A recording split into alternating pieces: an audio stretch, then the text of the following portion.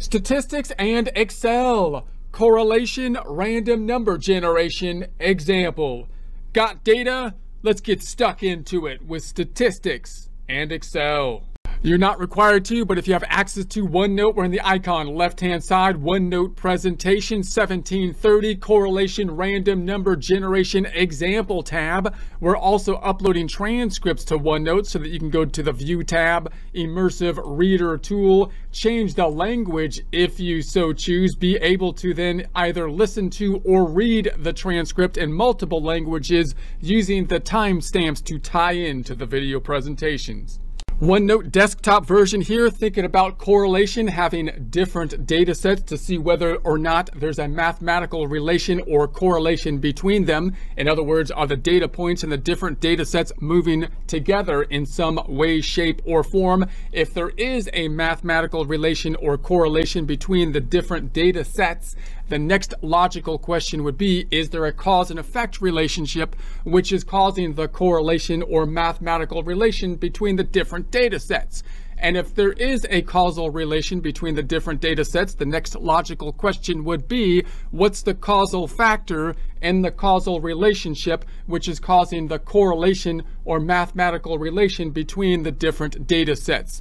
Now, in prior presentations, we thought about a perfect positive and a perfect negative correlation, which are great to consider in theory, but which are not usually the examples we have in practice, where we don't have a perfect correlation. We usually have some kind of trend. We saw that in another example where we had a very simple trend of only 4 data points, so we can really analyze the formula that we're putting together in a simple, small, or low data point example.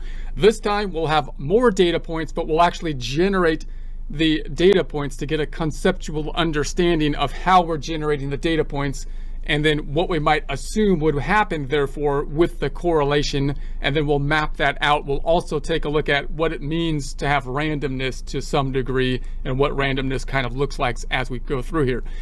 So we're just going to imagine we generate in Excel our data, random data 1, with this formula, random between, and then we're just picking the low number, the bottom number, 1 to 100. Excel generating random numbers then between 1 and 100. We're going to do that 2 times over. So we then created a second data set, same fashion to do so. And that's going to be the data that we will be using. Now, when we do this in Excel, Excel will keep on regenerating these random numbers. So we're going to imagine that we copy this information over, paste it over here. So now we have static numbers, which will not keep shuffling around, that are randomly generated. Now, if I was to just think about how we created those numbers, we can make some assumptions based on what we've done in the past.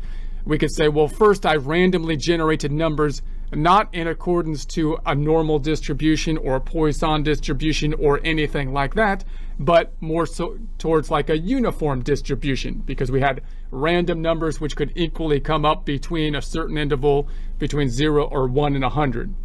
We also know that we generated these 2 data sets the same way, so they're kind of related in that way. They're going to be numbers between 1 and 100, but they're not connected in any other way in terms of how we created the 2 data sets. So we might have a hypothesis then that they wouldn't be highly correlated between them, right? Because they're not exactly connected.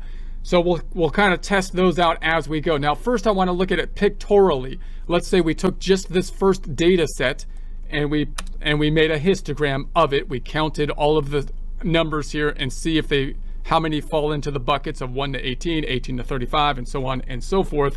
And you can see that it's not a bell curve type of shape or anything like that. It's going to, if we did this indefinitely, it would tend towards a uniform distribution or a straight line type of distribution, right? If we did this indefinitely, we would expect kind of an even outcome because they all have kind of an equal chance.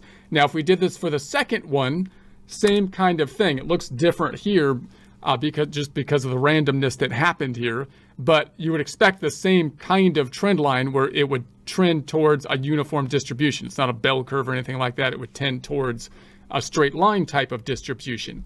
Now, the fact that these both are kind of similar in nature may give us some understanding about the data sets, but doesn't necessarily mean that they're correlated either. So then we're going to do our mathematical calculation. So we'll say, okay, let's do the mean and the standard deviation for the first data set, which would be the average formula. The average, summing up all of the data, dividing by the data points, gives us 48.82. The standard deviation is going to be the standard deviation of a sample this time of the first data set. That's a measure of the spread.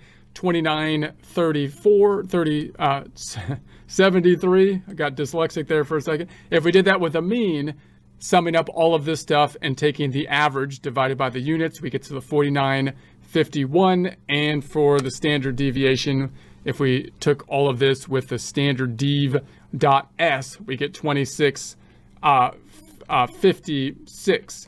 Now, these could give us some indication where it's like the mean is similar and the standard deviations are similar.